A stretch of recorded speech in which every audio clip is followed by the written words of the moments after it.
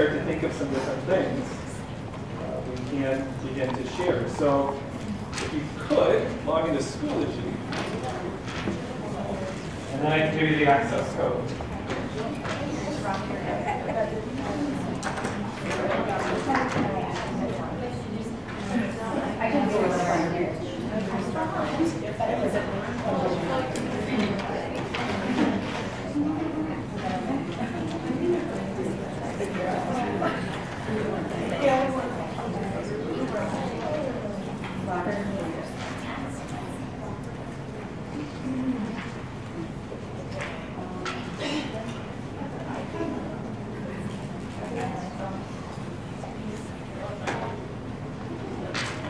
So our access code for our group, I'm pulling this up, it's going to be KJSZK dash 7TKD8. And to join a group, in Schoology, if you go to the top where it says group,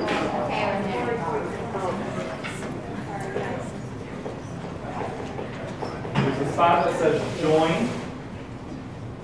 And in that space that says join, it asks you for the access code. And then you'll just type in that letter number combination. And again, this is just a space where we kind of put a few resources. There's also folders available for our group now to continue and add materials as we go forward. We'll begin with introductions and we'll get started. My name is Matt Zocco. I teach 5th grade at Lakes Elementary. This is my 10th year teaching. I taught 4th and 5th, back and forth.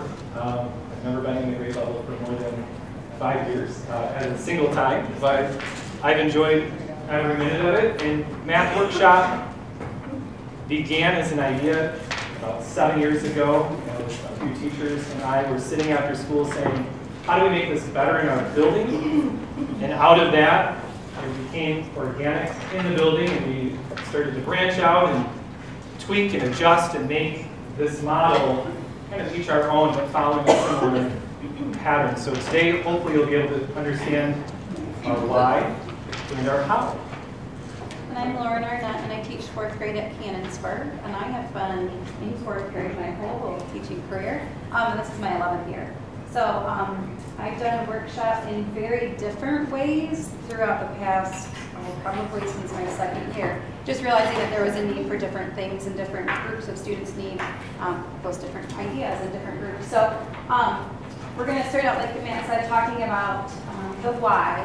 So for us, the why, and Matt kind of mentioned too, the biggest thing for me that started me thinking I needed to do something a little different than a whole group lesson for math every time was my students needed different things. Some of them came to me at a point where they needed some remediation, some of them needed some acceleration, and some of them were right at that lesson, right where they needed to be. Also, some of them needed extra practice, or some of them needed all these little extra things, and I wasn't able to provide that with the time I had when I was doing the whole group lesson. So for me, it became an issue of how do I meet all my students where they are and get them to improve within our math time. Trying to have anything better. Yeah, one of the big things too is, as Lauren said, I used to sit behind my projector long ago, and then it turned into an Elmo, and I just used to instruct. And the kids sitting in the audience would say, slow down, or they would be bored. And something's got to change here. Something has to be different. And that difference allowed me to recognize this math workshop model, and this gave me that understanding of, let's go at something different. And so then obviously you can read through the slide too, but looking at the idea of that individualized instructions, like I said, all kids need different things.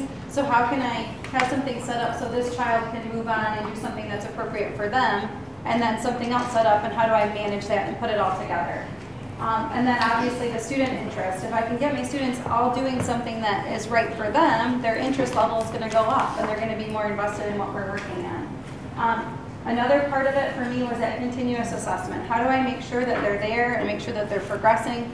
And that workshop model gave me that chance to assess them quickly, do something that I could kind of group them with, an assessment ahead of time, which we're going to talk talk about, but then making those groups flexible so that it worked for my group. And to add on to that, it is so different to know your student as a math student before the chapter even begins. So with this philosophy, we pre-test and we pre-assess and we figure out where they're at. So I'm already, before the unit begins, knowing where these students are at. We can give the discovery eye, we can look at MSTEP or MEEP results from past times, and it kind of paints a picture. But in that unit, you know exactly where these students are needing to go, how to extend, how to add content material, and how to pull aside and grow them in their math understanding. And then the final piece was just management. For me, having different years, having 30-some students in your class, how do you manage meeting all those students and making sure that they're understanding and checking in with them? If I'm doing whole group every lesson, I can't check in with them. I don't know if they're all in the right spot. I don't know if they're all understanding. So just that management piece of how do I get to all the students every day? And that's a big thing too. Class sizes have been monstrous at times. 31, one of my biggest classes in workshop, saved me. I can pare that down to a group of 10 sitting on the floor with mathematicians, and I can have individual discussions with them through the lesson in a smaller setting, knowing that I'm hitting the objective, the purpose, or the specific skill in that role. That's huge, because when they leave, they feel empowered because they've been able to ask questions without embarrassment. They've been able to get their answers to the needed pieces along the way. But again, just having that small, intimate setting as a math student, it's huge for so many as they build their confidence. This little guy in the corner here is Mr. Dewey, and I've used him for I don't know how many years talking about fractions, but I'll share this and you can watch it later if you choose to. So I'm going to talk a little bit about how it works in my room, and like I mentioned before, every year it seems to change. Every year I have a different group of students, every year my math workshop looks a little bit different. But I kind of tried to show you a snapshot of the things that I do that have worked. So the first thing I always do is pre-test the unit. And I also look at their unit test from the unit before, so that I can see, okay, what concepts did they not fully understand from the unit we just did, and where are they at in comparison to the other students and with the concepts that we're looking at in the unit going forward. So after I do that, then I put them in groups and look at each standard and what the units, or what each lesson is teaching. So if that lesson is all about fractions and comparing and ordering them, and on their pretest they showed me that they knew that, then they don't need to do that lesson, so they're going to do something that would extend the concept. So just making sure that my groups make sense. And we always talk about in our class, it's a flexible group, and the group could change by the day. So if there's one student, and it typically is, I have one student who doesn't need a lot of support throughout the unit, and then there's kids that kind of weave in and out of that. So finding things for them to do based on those assessments and where they're at, to keep them moving forward so they're not stagnant. And also the ones that need that extra help from the previous unit to make sure I can meet with them too and put them in a group that way. But one of the biggest things we do talk about is that it has to be a flexible group. They have to be able to move in and out. This is not there, you're in this group and you're stuck in it. Doesn't matter what we're doing, because every need changes throughout each unit. And then another part of it for me is engaging activities. We got our laptops at Canonsburg a week ago now, and the engagement, obviously, by them all having their own devices, it's changed dramatically with workshop, because they all have that independence, and you'll see how things are set up. They really feel like they can move through the different activities at their own pace in a way that works for them. So I'm making sure that what they're doing is applicable, and I know Matt's going to talk about too, but for their stations, they have different places that they go, and typically, it depends on the day and the lesson and the group of kids, but typically they have something independent, something with a partner, and something with a small group. And our independent with the devices now, we're able to do Khan Academy. So they've done a test, they're put in different levels based on where they need to be, and they just work through it. It's very little work on my end to get it prepared. I just have to check in with them and make sure that they're progressing the way that they're supposed to. But the idea is that each time I get to meet with a student, so they're going to be in a small group. I've got a small group this year, so each time I get to be one-on-one in the group with the kids, so I can move to each student within their small little group and make sure that they're understanding the lesson. So they're always with me for the lesson part of it, for whatever it is that they need during that lesson. I'm going to wait on that, the students. Do you think? I can show you real quick. I asked my students today, this morning, I said, what do you think about math workshop? And I was telling Matt earlier, one of my students said, I could hear him under his breath saying, oh, it's so boring. And then I asked him later, I said, can you tell me what you think of how we do math? Not math in general, how we do math. So he's one of my ones that I videotaped. So, let's see.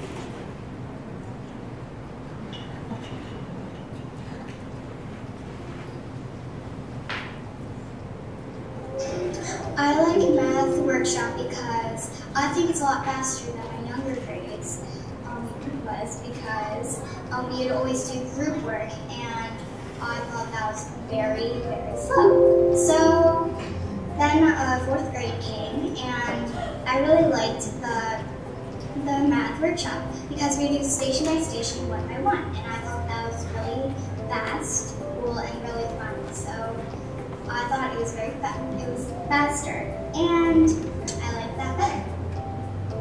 I like math workshop because when I was in lower grades, like first, second, third, I had to go and if one of us needed to go to this station, all of us had to go to that station, and if one of us needed to go to another station, we had to go to that station and go back and forth and back and forth.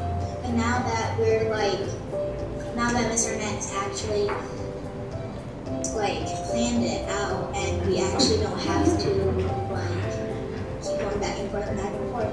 It made it more easier and more better.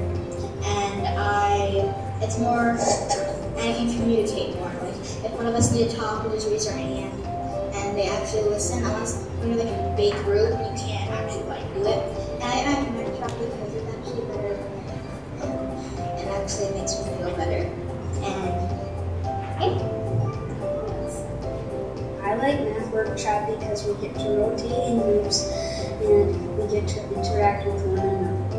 We like to play Prodigy, watch videos over and so on.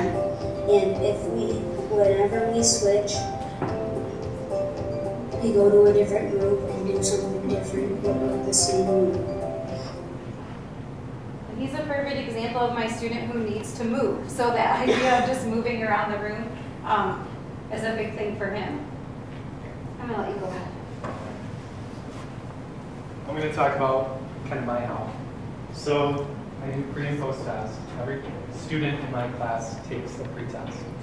And the reason for that is kind of twofold. One, I get to see where they're all at, but on that pre-testing day, the students that may not have understood all the skills from the previous chapter, it frees me up time in my math time to work directly with them, read, evaluate them, catch them up, figure out where they need to go in a perfect half-hour setting. So I pre and post test of the unit, and that helps immensely. Pre to post test scores are anything between 20 and 40%, all the way as a post test to 85 to 90. 100%, and it's amazing growth, and the students feel so successful with it. The flexible groupings, so each unit I do some flexible groupings, and I'm going to kind of take you through what I do. So up on the board, I use my objective from my math lesson, and I convert that into my purpose statement. I say it out loud to the kids, I have them repeat it back to me. So my purpose for today is to use benchmarks to estimate sums and differences of fractions. As a fifth grade skill set, that's a big deal. So we break down words that are there, we do some different things that are within that, and we figure out that vocabulary. The students that are broken into some fun math named groups, I have my math pirates, I have every day I'm calculating, and I have to infinity and beyond. So I have my 3 math groups based on just some fun naming techniques. And then with that, there's a color code that follows. So blue is my number 1. This purple is my number 2, and then green for my independent. So my with me group, my partner activity, or my independent. And the students in the Math Pirates would move with me to a partner and then independent. And if you can kind of see what that is, this is the group that needs the most instruction in this model. They need the more with me. Then they're ready to go work with a partner. Then they're able to show they're independent. So for the skill set, I'm just using what's in the math journal this time. So page 88 is going to be done with me, and that's based on our purpose statement. My partner activity is going to be a game, or it could be another page activity. And then the independent, I like to use 10 marks. So I use the program 10 marks, which is more Common Core themed, and I can use a specific objective to match within the independent portion. That is about the technology use that I have is the 10 marks. Everything else is done a little bit different. So in my class, we do a math notebook. We notebook every lesson. So every lesson the students go through with me in my mini lesson. We identify vocabulary. We work through a problem that's specific within the math message, or we talk about other things. This ranges from 10 to maybe 20 minutes, depending on the day, to make sure the students are really aware of what it is that's needing to be done. I leave this projected on the screen when I break into my groups so we can reference back to it. Maybe it's a vocab piece, maybe it's just a math piece, maybe it's anything. So we work our way through this math notebook with my mini lesson. We get into our groups. In my low tech, I'm sitting on the floor, and this is how I'm doing math. I have my whiteboard. I'm sitting on the floor doing math on my whiteboard with them while they're doing their journal pages. I can have specific conversations with them. I've gotten really good at writing upside down and backwards. And the kids are often amazed by, how did you do that math upside down? Well, don't worry about that. Let's figure this out. So using this low-tech strategy to keep me going through. So the mini lesson with the math notebook, and I'll show something that I'm doing with this math notebook in a little bit that's pretty cool. After I'm done with my teaching day, after school, I videotape this using my own. I go through, read the purpose statement again, go through and articulate what it is that we've learned in the objective, and then I give a homework help using my own. Push it out on Schoology, and my students that are struggling with math, if they're not bringing this home with them, they have the ability to hear my voice, going back through the mini lesson that we did in class, and having that homework help every night at their pace. They can hit pause on it. They can hit fast forward if they get it. They can continue to work on their math skill set in any way that I need them to. I have a lot of students that sickness has been starting to take over in the room. And when they're missing this, it's kind of hard to catch them up when you've done this really cool elaborate lesson. Now I have these videos that are forever saved in a space that I can go back and help them work through that. So again, with the groupings, we move through 12 to 15 to 20 minutes, depending on the day and how much time that we need. And we wrap up either with a Schoology quiz, if I have devices. Our building doesn't have devices at all. But I was part of a pilot, so I did have access to devices the last 2 years. So I could do a Schoology quiz check-in or just pick a problem that's on a journal page. If we work together, I'm omitting that one and asking the group, okay, this is your exit slip. Show me how you've done problem number 4, or math box number 5, whatever it is. So those videos, the mini lessons, all of this starts to connect those kids in. And I did, like Lauren did with her videos, something different. Again, no technology, but I asked 3 questions of my students today. Math workshop, why is it different? What do you like about it? And how does it help you? And I'm going to pass around some of their responses. And as you peek at it, what stands out to me is there's confidence. Students have the confidence to say, I actually can ask a question, or I can figure out math at my level, or I can do a little bit more with it. And it just gives me that opportunity to let them be vulnerable in math, where sometimes many of them want to struggle, and they don't want to answer the problem for fear of getting it wrong, or they don't want to ask the question because they don't want to be looked at in a different way. This approach gives me that opportunity to go a little bit further. So why is it different? It's different because I get to know them. I know them as a math student, not just as the end of the unit, they blew the test. I know what's happening before we even get to the test. I know what they need based on the check-ins, based on working with them. I'm seeing the successes that they have. What do you like about it? Many of them say collaboration, or working together, or moving around. And how does it help you? They're seeing their own success. From the pre to the post-test, it's huge for them. They're going, wow, I am getting this. And they're feeling confident. I had a chance to ask a few students that I had last year, what did you think of that model? Many of them would say, I loved it. I loved it. I loved it because I am now in control of my math. I've got it figured out a little bit better. And that's a big thing. I just want to add on too, as Matt's been talking, is thinking about what workshop might look like for you and how you might be able to use it in your classroom. I think one of the most important things to think about is, obviously Matt's been doing this for a long time. I've been dabbling in it for a long time. And I think that sometimes it can be overwhelming looking at, oh, I have to prepare all this extra stuff. And I think if you look at the math curriculum right now, it so easily lends itself towards this type of teaching.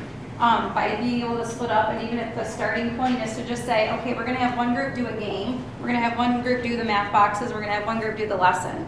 So that you have things that are already ready for you. You don't have to have the technology. It certainly adds to some of the things, but it doesn't have to be there. Just to set it up in a way that works for you. So I think that's important to think about too. I have a question. Yeah. And you might have already said this and I missed it, but what period of time, what length of time do you have for math workshop? I use 45 minutes to an hour, depending on the day. And then my mini lesson, I try to keep 10 minutes or less, but that's really quick. And it's, when you say pre and post test, are you using the Chicago Math pre and post test, unit tests? Yeah, I use, yes, that's what I use. Yep. Is that what you use? Yep. Yeah. Are there any other questions?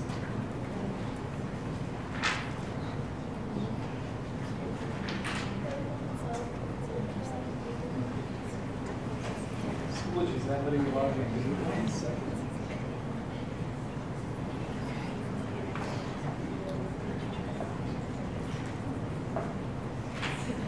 You got school instead of school.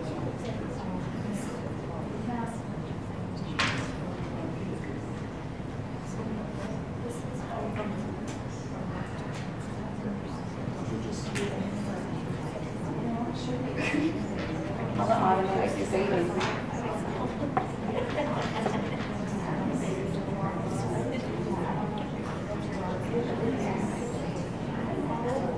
To kind of help bridge that math piece with that video.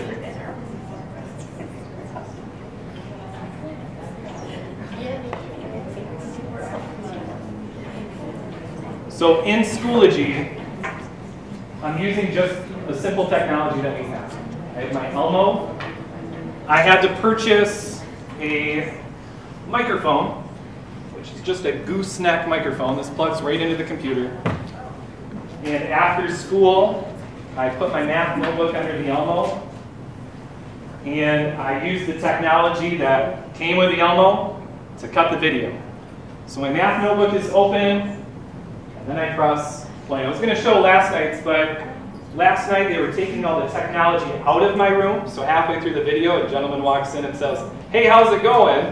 And I had to stop halfway through. So we have two parts to last night, but I'll show the night before. Students have access. They know how to get in. This would just be an opportunity to see how I can use the tools. Today in class, our purpose was to rename mixed numbers and fractions greater than 1 by composing and breaking apart wholes. In our math notebook today, we began with an example. We wrote the idea out as write 21 over 5 as a mixed number. Students were given a chance to think about what to do, and with that we used some division strategies. We then defined what a mixed number was, a whole number and a fraction. The strategy that was given to us by one of the students was to take in the division house our dividend of 21 and the house divider, and outside the divisor of 5. How many times does 5 go into 21? We were able to decide. I'll keep hitting play and we'll do a little bit more, but how many times do we have parents say, "I don't know how to do this math with my kids. I don't know how to go through this because the language is different." The language isn't that different, it's just the strategy to build towards that skill set. This bridges so many gaps because now the parent can see what we did in class and now how it translates to the success of their student at home. It goes in 4 times for 20 with a remainder of 1, 4 and 1/5. This is a mixed number representing 21 over 5. 4 1/5. We continued with some examples at the bottom, 43 over 7, all the way down through 22 over 3. We decided that if we used division to help us, we were able to create a mixed number, a whole number with an answer as a fraction that followed for the remainder. We then applied a new strategy for turning a mixed number into improper. We identified the whole number, the numerator and the denominator, and we took that mixed number and we decided to take the denominator times the whole number, giving us our answer, and then adding that to the numerator. That gave us our improper fraction. So to apply it to this number of 7 2/3, we took 7 times 3, or 3 times 7, it's 21, plus 2 more is 23 over 3. Using this strategy, we were able to rename fractions that were mixed to improper, but also check our work later on. In tonight's homework, where we're renaming fractions, one of the things that we can do is we can look at this idea of trade. I talked about trade in class, but we also... The video would continue, and I go through and I talk about the homework, and the homework help. And now a child can pause here, work on their homework, and then it's me helping and guiding through the homework at home. And the child can work at their pace, they can hit pause, they can replay as many times as they need, and all I'm using is the technology given to me in the classroom. It's my Elmo, and it's a gooseneck recording device. That's it. And I'm just using the skills from class and helping them to apply it at home. And when I think of the range of classes that we have here, from kindergarten all the way to 5th grade, that Elmo, you could create a station as a kindergarten or 1st grade teacher, videotaping yourself, your voice, manipulating through a strategy that you're trying to do that day. That in turn could become a station, but the child's hearing your voice yet. And they're seeing you do the manipulation. And they're able to access it on their iPad at that kindergarten, 1st grade level. For those 2nd through 5th grade teachers, what a neat thing to do to even have kids come up. They could stand up last recess and explain to their peers, this is how I solved the problem, or this is what I was doing to work through something. And they can then in turn apply their strategies and share them through the use of what technologies we already have. There's nothing in addition that we really have to get for this. If we continue with our slides, setting up Schoology. And we wanted to include this because we wanted to aid in that technology piece. How do you incorporate Math Workshop, possibly using the Schoology element? For our novice, it's just setting up a math folder, maybe links to EM4, or math game sites or sites specific to that unit. And that's very simple and basic in its understanding of getting ready, but it'll empower you to go forward with it. If you're right in the middle, you can have those unit folders. Sites used based on chapters' objectives, or sites to use based on chapters' objectives. You can find more specific elements to work through and help your students. And then if Schoology is your focus and you want to have that tech component, individual folders and lesson folders, help videos, extensions, juicy problems, all of those pieces can be added or aided for a student to work through math. So if you ever have that student that does test out or goes beyond or needs more, the folders are set up and the videos, if you create them, or places to go are there and available. So some ways to consider how to get set up. We have some helpful websites, but I think it would also be helpful just to kind of see how maybe Lauren or myself set up our Schoology. I don't use Schoology so much for math in the sense of within the lesson because I don't have the technology all the time. So I would be more of the right in the middle. I am more, I guess, experienced in other places with the Schoology, but math was never my true focus for using Schoology until more so this year. In my Unit 1 folder, I created a Google slide presentation that I could allow myself to direct my talk or my discussion through.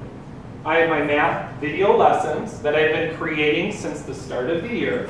So again, parents and students can go and check that out, typically after 4:45 every day. And then I have some volume simulators. My students struggled with spatial design. And we manipulated in class and we used cubes, but sometimes those students want something different. So I found some sites. This one's included in the group that we pushed out for you. It's called Voxel Builder. And what it is, it's a place where you can create in a 3D setting. So your students that need to know how to manipulate or do math in a different way, if they're not getting how to build with the small cubes in class, but they can see this because they play Minecraft, I can manipulate and I can build in a 3D setting, and I can manipulate the page and spin it around, and I can see it on a different platform or plane. And now I have the ability to connect with all my students because they look at this sometimes as a game. Mr. Zonko, this is awesome. Can I stand at recess and do this? Sure, if you tell me the volume of what you made. Now all of a sudden I've extended one. But again, the device gives me that opportunity.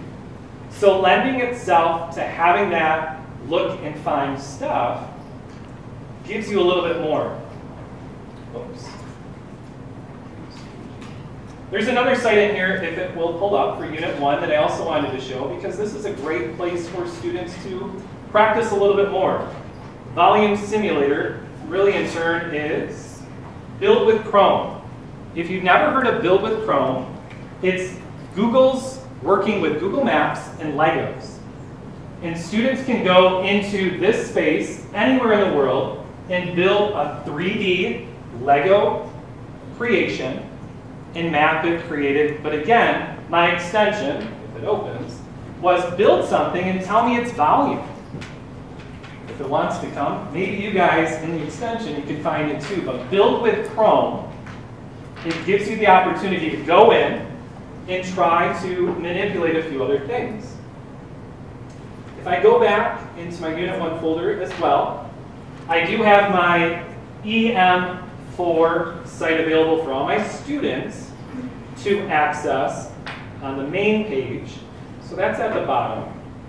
So I have 10 marks, my EM4 link, my family letters. We use Prodigy as well as a math recovery program called MobiMaths. These are places for my students to get in and access some different things. Parents that struggle on the EM4 site, I found something that's worked a little bit better for them. So in my Unit 2, if I go to Unit 2 study links, and I kick this out, Everyday Math from the University of Chicago has already pre-created for us all of those study links in a PDF form with their answers per unit. And you can set up the link, put it into Schoology, and they never have a problem finding what you need. The EM4 site works perfectly for this as well, but sometimes parents just need the faster, how do I get to it? This is where they can go. If I look over here to the side, I have everything for EM4, and if I look above, it's all the home links or study links from kindergarten through 5th grade. And it has answers for each of the study links, and it's current with everything that we're teaching. So if I click on this and I have a student that's at home and they can't get into the EM4, or if I needed to teach something a little bit longer and I haven't changed my planner, in EM4, a student might not be able to get back to a lesson that I've done in the previous time. If I don't have the time to go fix that calendar, they can go right here, print what they need, and continue on. So this link as well is included in that resource section for the Schoology group that we have. So these are some ways in which I've set up a little of my math workshop using the technology. Again, I have my multiplication check-in, my long division check-in. These are built in Schoology. And what I can do is I can push a quiz out. I can have the students do it in one of the rotated groups. And I know immediately how they're doing. I have juicy problems if I want to extend my students. An ability to go further. this is the little hub for them to explore and know more about math. But it's done all within this workshop, with most of the time me sitting on the floor doing my math on my small whiteboard. But this helps as I go through it. We'll have Lauren show what she does in her room. There's only a couple of things I want to show real quick.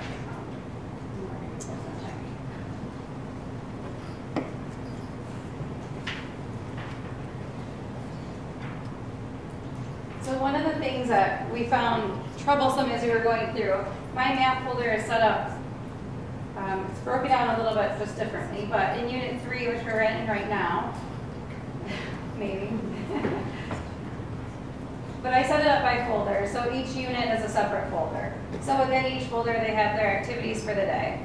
So what they're doing, the page, different assignments.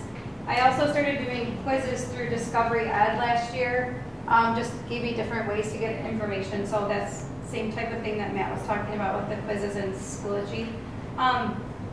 But one thing that we found to be really helpful that we just started using is this Symbaloo page.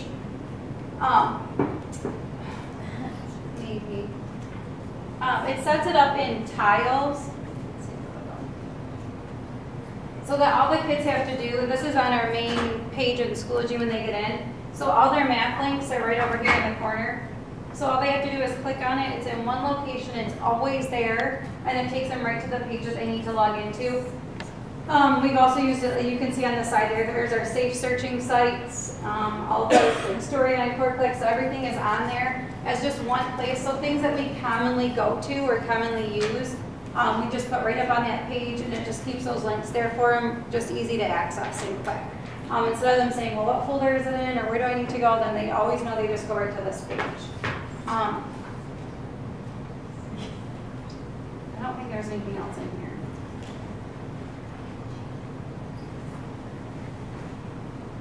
Yeah, that's it. Does anybody have any questions for us? I don't feel like there's just a lot of information. Yes? Can you put the access code back up at some point? Yeah. Thank you. Any other questions? I have a question. Yeah. About how long are your daily videos? My daily video? Yep. 5 to 7 minutes. So it's just me sitting down, hitting record, 5 to 7 minutes, save it, push it out. For 5 to 7 minutes, if I can help at least one kid. Right now it's only like one kid a night that's like, yeah, I want to make a video. I'm like, thank you. At least you had that one kid. But now it's starting to catch fire. And because I just had conferences, I was able to tell parents, hey, if you need some extra help at home, these videos are available. And I have a parent in the room. Would the parent in the room like to even share how have the videos impacted your own home life? Well, we have used them, and I hate to say it, but I kind of maxed out at like 3rd grade for my math ability to be able to teach my child. So he gets very frustrated, and my way of explaining is obviously not as good as Mr. Zoko. So one day we got really frustrated, and we finally remembered, let's go have him reteach it to us. And it was just awesome. My son and I were both sitting there taking it all in, and it's so nicely paced that he can follow along, and you know, it's not too fast, but like you say, you can pause it and rewind it and fast forward. So it is really an awesome resource for parents. And we already have the technology in the room. You have the element. Yes? What was that microphone you said you bought? I went on Amazon and I bought the highest rated, cheapest microphone. Okay. So it's just a gooseneck, USB plugs right into the device. I can tell you from microphones too, it's my husband's IT. I bought mine at Salvation Army for $1.99. And mine's a handheld, all frames, handheld, I think is stand for. But if you go, I mean, you can get them secondhand, you can go to some of the tech stores too. And they've got mics that if you want something just to noodle around with, at least initially, it's a cheap iPhone as well. What I found is my earbuds were working very well last year. This year with the new devices that have come in, something has gone awry. So my earbud with the microphone component isn't working the same. So that's why I went and got the gooseneck, just set it up at my desk. And it's already lent itself. We do a Genius Hour in class, and I have kids now making podcasts using this. So I'm getting more use out of it than just in the classroom. Any other questions? So again, I'll navigate this for us as well. In the group, there's a resource section. In the resource section, there's folders that are set up. So we're good on resources. So the things that we've talked about, I've given out the math links. It's just the University of Chicago way to access your grade level. You just copy and paste it in. Here's also 10 marks, my MobiMax, Prodigy, and Extra Math. Extra Math is a site used for helping with mathematics. Math extensions, everyday math, grade level, that's the study guide. So Build with Chrome's in here, that voxel builder that I showed us, and Mathalicious. Mathalicious is for 6th through 8th grade, but challenging our 4th and 5th graders that need that extra help. I have something here for workshop model ideas. Beth Newingham is where I grabbed my initial thought process. I have in that folder how Beth sets up her math, and then some ideas from other districts with videos. So if you're like, I'd like to just dabble with this for a chapter, how can I get started? I heard some great things here, but I need that reinforcement. Here's your chance to find Beth Newingham. She's from Michigan. She does a great job. She now is contracted through Scholastic, so it reverts you to a Scholastic site, but it'll give you a lot of starting point information. You'll see a lot of what I do in Beth, and it's just a way to kind of bridge that gap. And then back into resources again. I have just something for exit tickets, some examples. So I created a math exit ticket in Schoology. It's just a 3-question quiz, so you can just see what it could look like, as well as a PDF version. So if you want to just have paper pencil, you can print it off, and I have some examples of what I would do for a chapter. So it's all pre-written out for you, so you get a chance to see that. And then at the bottom, I have our folders. So 1st grade, 2nd grade, 3rd grade, 4th grade, 5th grade, and kindergarten. If you guys have stuff you want to share with each other, here's a place to put it. If you have great ideas, if one of your team members is making the video for a lesson, now you share it. All these videos are shareable. Anybody that teaches 5th grade, you can have them. I mean, that's how cool this space is now, the Schoology piece. If I'm putting in effort, putting in the work, and you're doing something else, and now we're collaborating as teachers, we're cutting down energies and time. And I'm thinking from different departments as well. When they start to pull stuff in for us, now we have the ability to go further with it. Because my energy was here, and now I can grab your energy and do something more. So again, here's a place to kind of work. I have a little discussion thread in here as well. And the discussion thread is just basic, and we'll just do a turn and talk at our table. Where do you go from here? Where do you go from here? If you're in Schoology and you're logged in, add to the discussion. If you're not logged into Schoology, turn and talk to your table. Where do you go now? What's your next step?